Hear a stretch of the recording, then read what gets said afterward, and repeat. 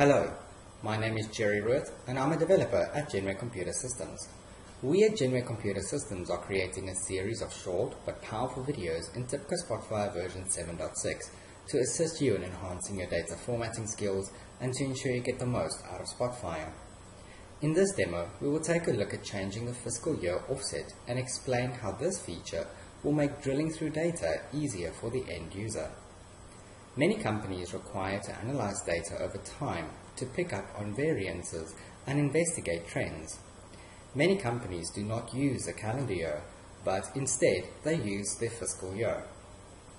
For this example, we will use a dataset that has been collected from the stock exchange reflecting the opening, high, low, and closing rates per week for the past 24 years. In our example, we can see a bar chart that represents a total opening stock by fiscal month.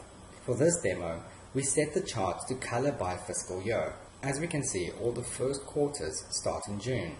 That is because we set our fiscal year offset to 5. To change the fiscal year offset, we need to access the document properties under the Edit tab and select Properties.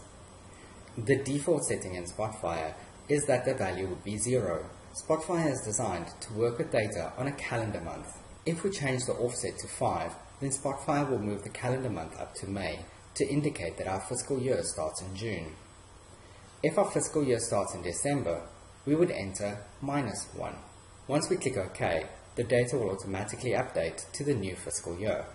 In the date selector, we can select which fiscal date range we would like to select for our visualization. I hope you have found this demonstration interesting and helpful. Our contact information is on the screen should you wish for us to assist you in implementing this technique. Thank you.